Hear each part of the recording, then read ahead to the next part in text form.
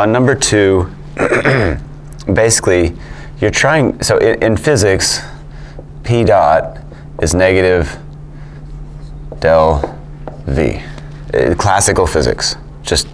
And you're like, well, what is that? Well, this here is some of the forces, and this here is ma. This is Newton's second law.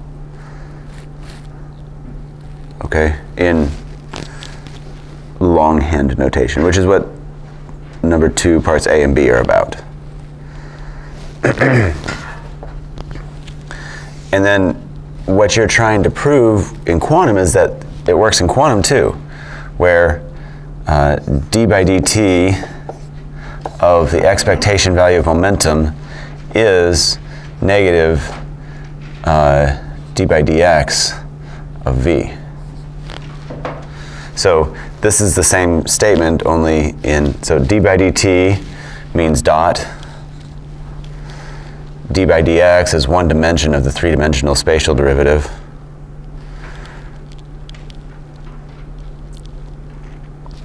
And so parts A and B just ask you to prove that this is Newton's second law, or show it.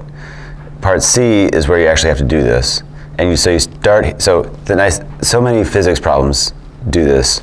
They say, here's where you start, and here's where you end. Now your job is to fill out everything in between, and there's like 2 pages in there.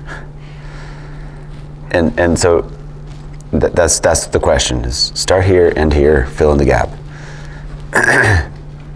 And so you just, we kind of went through some of this, a lot of this in class actually, but it's a little bit messier with this version. So you have to remember that this expectation value of P means integral over all space psi star h bar over I d by dx of psi dx. So we have those given to us, so we're going to have to derive them or memorize them. It's on the equation sheet. He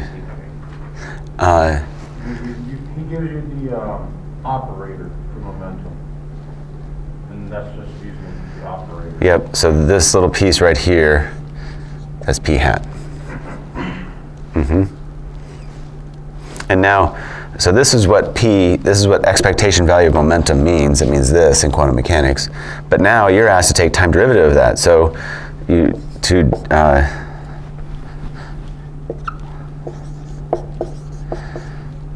time derivative of this means time derivative of all this. When we do that, that comes inside the integral as a partial derivative, which you then have to apply product rule to. So then that's going to blow up into 2 pieces. Does that make sense, Jarrett? When that blows up into 2 pieces, then you're going to use Schrödinger equation and blow it up into 4 pieces. Except one of those has a product rule, so you really get 5. And then you have to step through each piece. And I'm waving my hands real quick, because it's like, oh yeah, it's just 5 pieces. But there's a bunch of them. There's a lot of details there.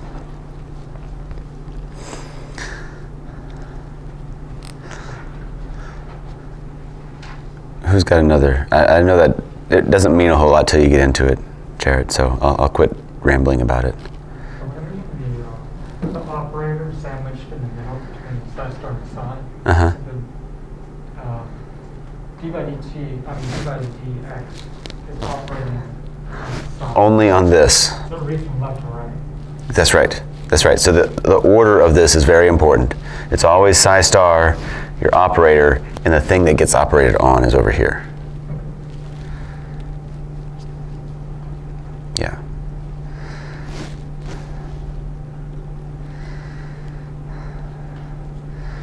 What other questions do y'all have? Can we go over the uncertainty principle? Yeah, the uncertainty principle just says that the expectation value of x, I'm sorry, the standard deviation of x times the standard deviation of momentum is always less than or equal to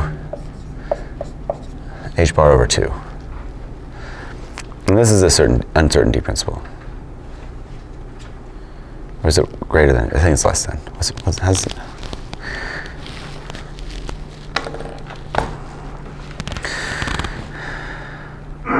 Greater than or equal to. It's on the inside cover of the book. There we go.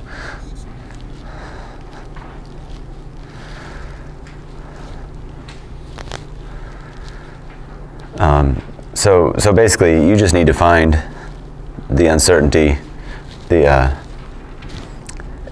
What is standard deviation? What is that a reference to? What does that mean? Say it again. It's exactly right. It's kind of this mathematical term that we don't have a very good English language for it, but we just call it, how spread out is that bell curve? And the best you can do when the product of those two is, that's a pretty small number, but all the same, it's still, you can't do better than that. So if you know one really well, then you can't know the other one real well. So if you have a large standard deviation, does that mean that you have more points spread out from average? Yes, if your standard deviation is big, that means your bell curve is real spread out. If your standard deviation is small, then you're going to have a sharp peak.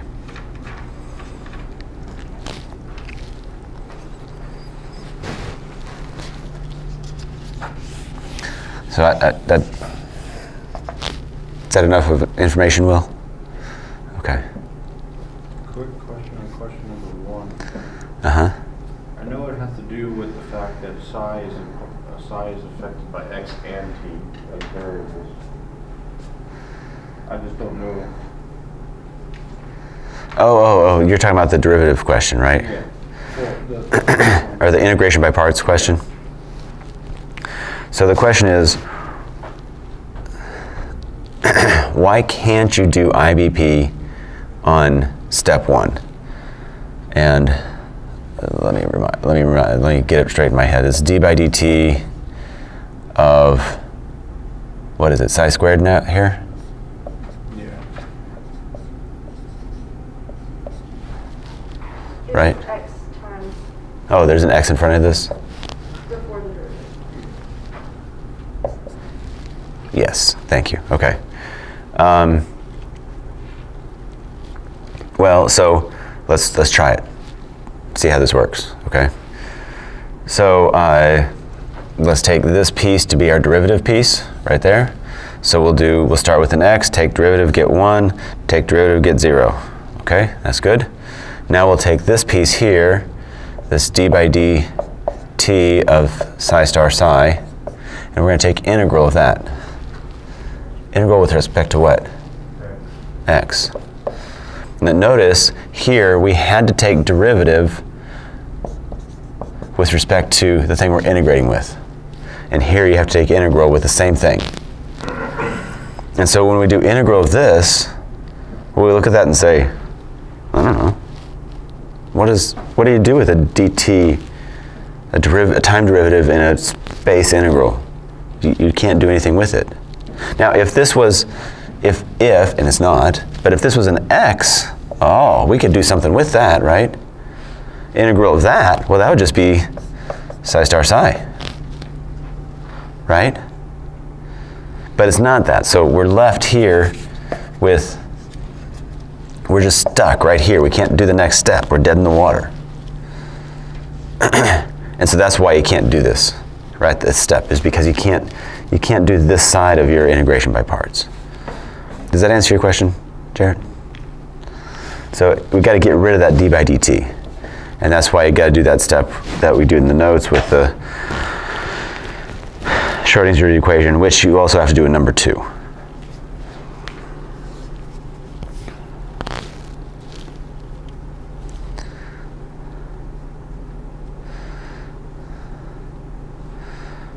What other questions do y'all have?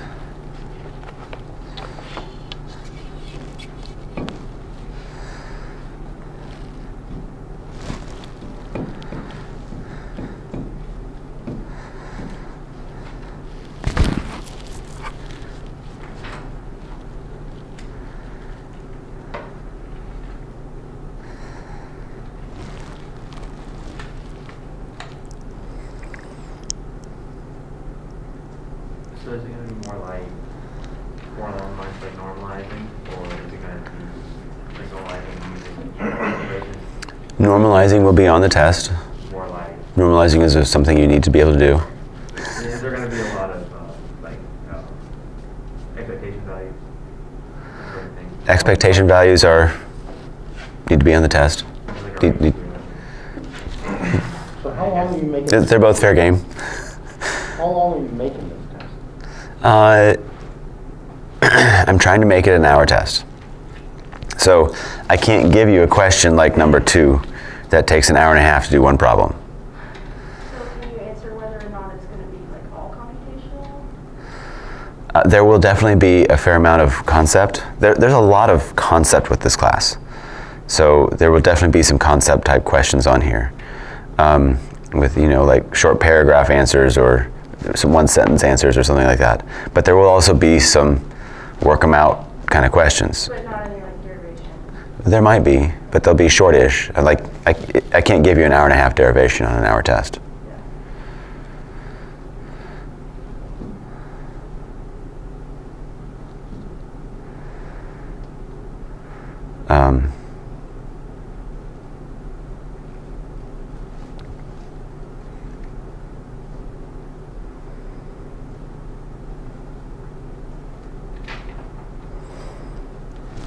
Of course, with that said, now that you've been through a lot of these derivations, the first time you go through them, they're going to take you an hour and a half, 2 hours, 3 hours. But now that you know how to do them, you could probably go through it a lot quicker.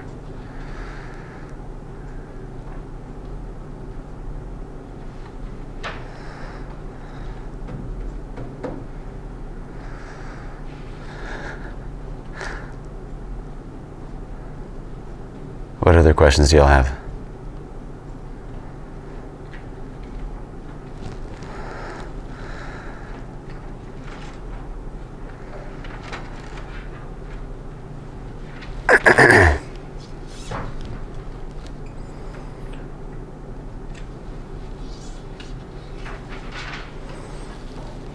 We go through a normalization condition.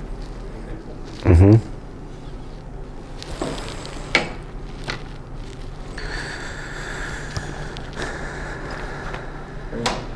If you get our homework done on like the weekend, please send it to us, like the email or something.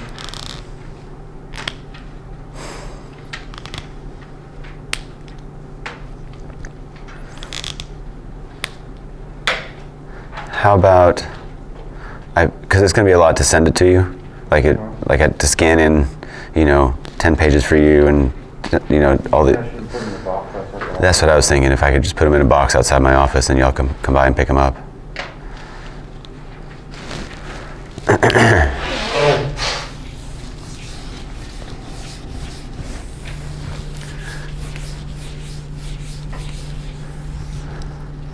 Okay, so normalization.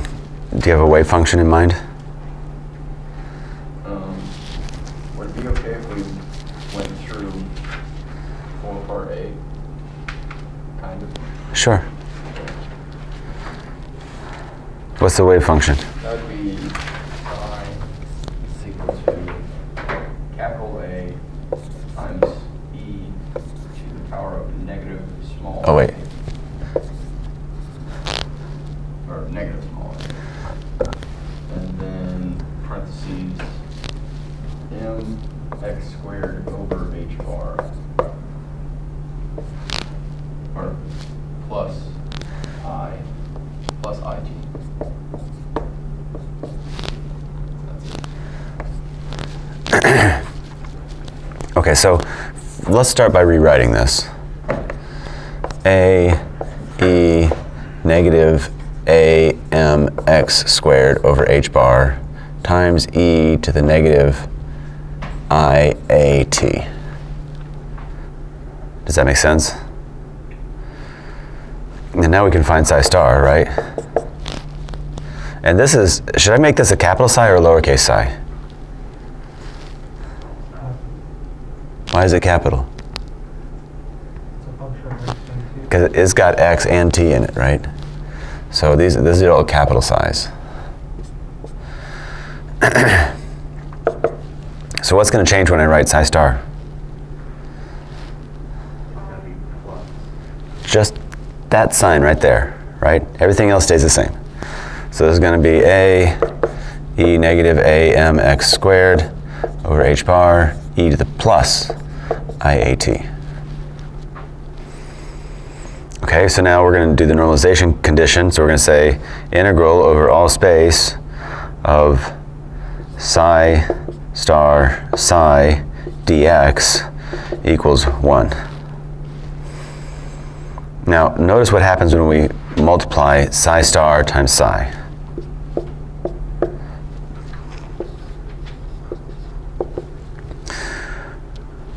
So this piece times this piece is going to give us an a squared. This piece times this piece is going to give us 2 of those, e to the negative 2a mx squared over h bar. But what's going to happen to this piece? This thing times this thing. They cancel out. Yeah, I'm going to end up with this plus the negative of that. I mean, plus this piece, which is negative. So this starring trick always makes your psi real. The psi squared is always real. That's what it does for you. Does that make sense? Okay, so now, and this has to equal 1. Oops. There we go. Okay, so I can pull the a squared out front, and let's do a u sub here. So u is going to be equal to 2am over h bar times x squared. So du dx is going to be equal to 4am over h bar x. So dx is equal to du over 4am x with an h bar upstairs.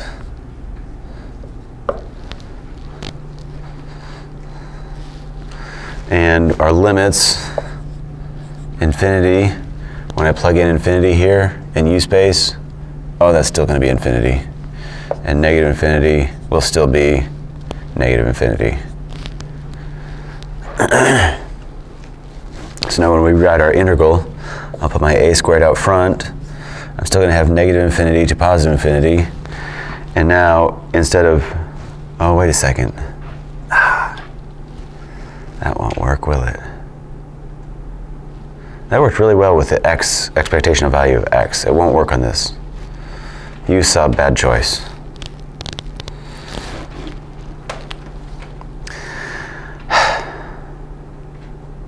But this is one of the integrals in the CRC, right?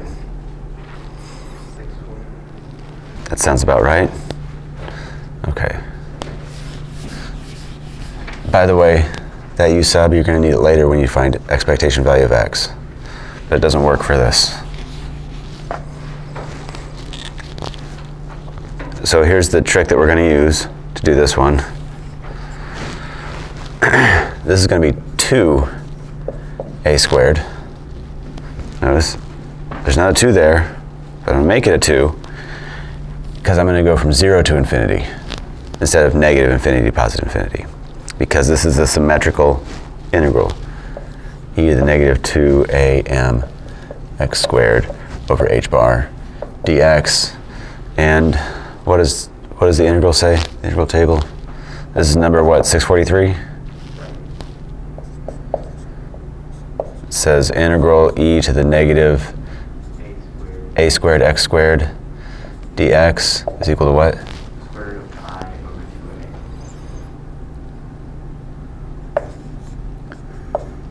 Outside. 2a is outside.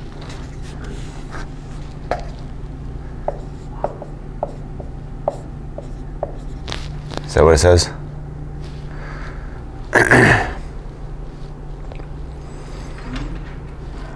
And so, you know, this is, you know, we don't have to call this, we can call it alpha, just to keep it straight.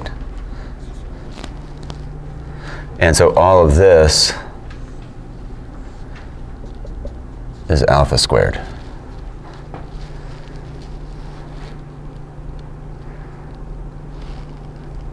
Does that make sense? And this is from 0 to infinity. So now you're going to get 2a squared here, and this integral becomes this, so it's going to become square root of pi over 2 alpha, which is square root of 2am over h bar. There you go. And all this equals 1, and now you solve it for a. Does that help, Zach? I was looking at that integral up there. I was like, how in the world? Yeah. Try to use substitution, that messes it up. Yeah. Look it up on the integral table. Okay. CRC is a useful thing. I forgot the potential energy of the spring. Help it. 1/2 kx squared. Okay, I thought it was that, but my brain is like, starting like, no.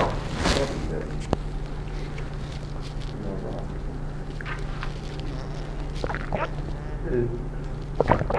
For the potential energy of the gravity, do you want us to, instead of H, make it an X? Yeah. Okay. Either that or call it y, and then take derivative with respect to y. One way or the other. Tomato, tomato.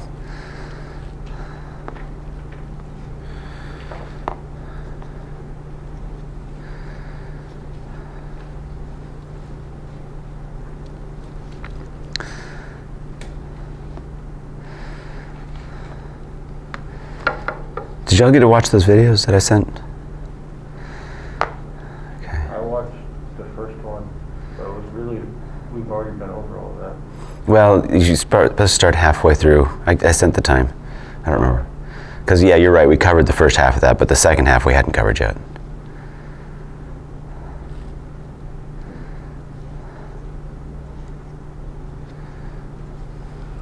I tried.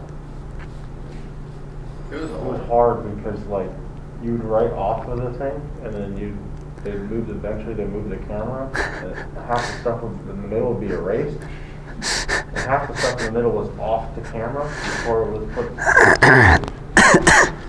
Yeah. Yeah. Did I tell you about I learned about a new tool that exists. It's called Swivel. Y'all maybe heard of it, but yeah, it's like a tripod with a little remote in it, and you wear the other end, and it just tracks the little thing that you wear, and the thing you wear is a microphone also, so you don't have to have the cord. And if I write over here, it just follows you all the way around the classroom. It's beautiful. A robot. I want it. The next question is how expensive is it? $1,500. Plus, you can't use your camera. You have to buy. Their camera? Well, no, they want you to use an iPad, so you have to buy an iPad. Sadness. Oh well. I wish anyway. I'm confused. What does it mean by the meaning of the two equations you give? Well, it's asking you to talk about Newton's second law. Oh. Those equations that you get are the net force in those situations. I'm struggling. Where are you at? I'm trying to find this thing, and I wrote it down. I wrote down the right integral from the CRT yesterday, and then I erased it. So I kind of like traced over what I had erased. What? And I can't find it in here. Oh, okay.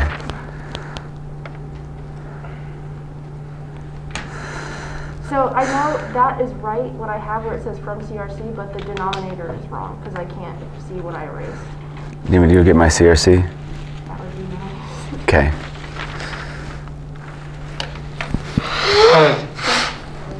Mm-hmm. Let me go grab the CRC. I'll be back in a second.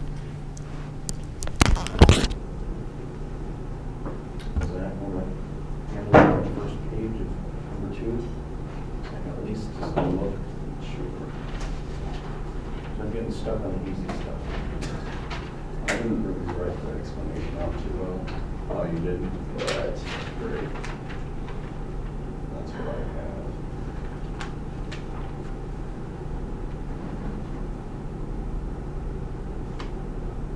Oh, it's supposed to be negative spatial integration.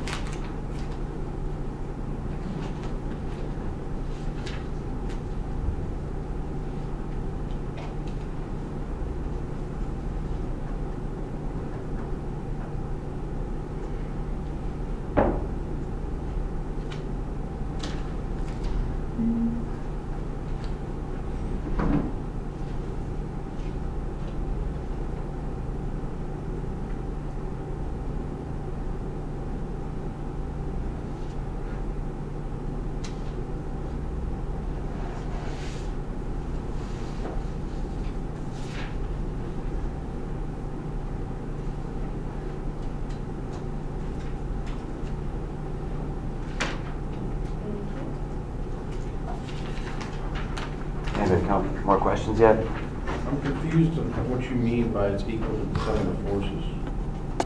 Is it just equals the...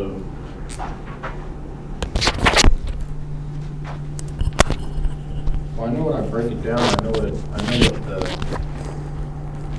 derivative equals. Okay, look. If you've got a spring with a mass on it, and I grab it and pull it over here, and I let go, what's the potential energy of that? Gravity and then... No, it's on the table. It's not going to go down. It's the spring. Uh-huh. It's just 1/2 kx squared, right? Well, if I let go of this, what's the net force on it? Force of the spring. Which is? Kx, negative kx. And what's the spatial derivative negative of v of x? So what is negative kx? The net force. Does that make sense? Thinking about how many conceptual questions from this test as to how good I'm going to do with that. I thoroughly remember those conceptual questions.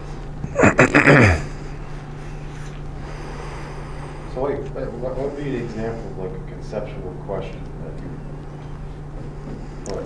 like concept-wise? What's a wave function?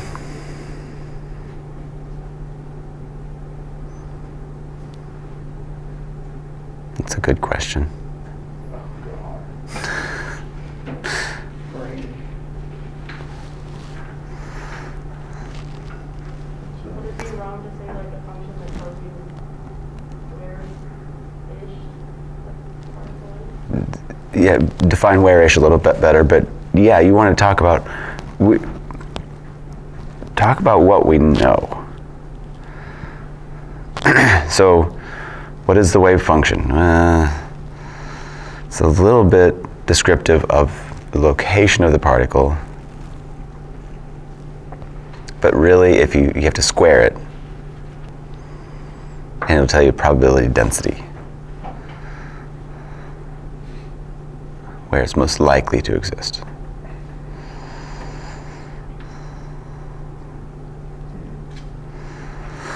I don't know, it's questions like that. How about, we talked about orthodox position and agnostic position, and wasn't there another one? The realist position. I like the realist position. Too bad it's wrong. I don't know. Stuff like that. Those are good concept questions.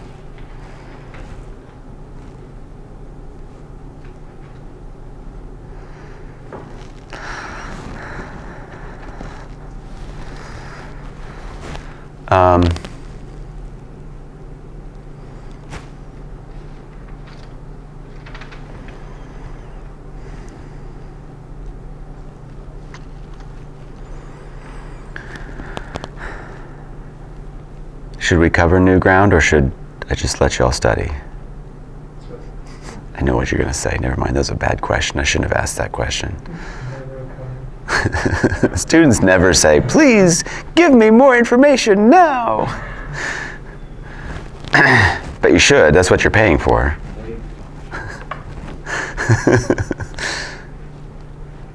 We need time to process the old So- information. So, when you ask a question about like a wave function, you want us to define it in terms of like what is actually happening to like a particle, or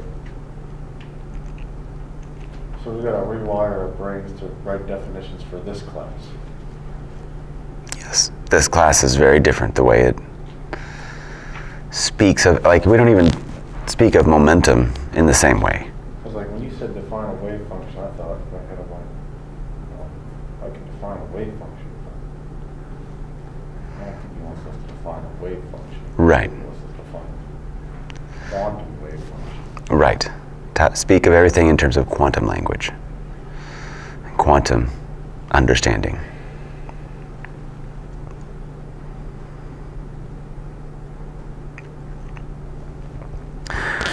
Well, we've got half an hour. I hate to just waste a good half hour. That's a lot of time.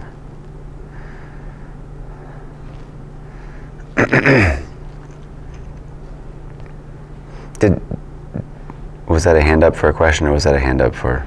It's just me thinking about, I've done this homework so far, and I have to go to a test after this. Oh. And my trainer's upset with me because I just forgot to go check in, so I'm doing homework. It's not like I've had any free time. I haven't even eaten lunch yet. Food? I haven't either. You should come check in. Leave me alone. Let me. Sorry. So when you're finding the expectation value of momentum squared, Yeah. you square the operator, which means you have a second derivative. Mm-hmm. Absolutely. Yep. Just making sure. Yep. And so you have that second derivative operating on psi. So yeah, the expectation of momentum squared is integral over all space psi star times negative h bar squared. Where'd the negative sign come from? From the I. That I downstairs squared turns into a negative sign, right? And then you'd have a second derivative of position operating on psi dx. Does that answer your question, Tori? Yes. So you're going to be handing out those equation sheets on Monday? Well, they're on the class website, so you can download it. So yeah, you should download it yourself before class. Okay. Do So you- you can print it out and bring it Yeah. Monday? Yeah. Okay. And then for all the operators, we just need to remember each operator just goes between. Yeah. The way you handle any operator is you stick it in right there between psi star and psi, and it operates on psi. Just each operator just operates on. Yeah. Now the operator of x hat is real easy because it doesn't actually operate on anything, not like a derivative does. And that's why we can put it before psi. That's right. So x, you can pull that in front. It doesn't matter. But just to stick with the pattern, put it in between. And later pull it out if you need to.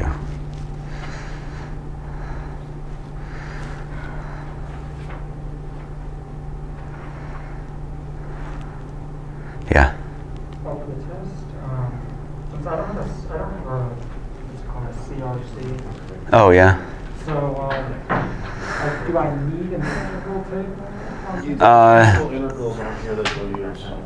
There's a bunch of integrals on there that will probably cover most bases. I'll try to go through the test, and if there's something else that you need, I'll try to put it on the test. If there's not, you can ask me in the test and say, do I need this integral? And I'll either look it up and tell it to you, or I'll say, you don't need the integral table. You can do that one on your own, or something like that.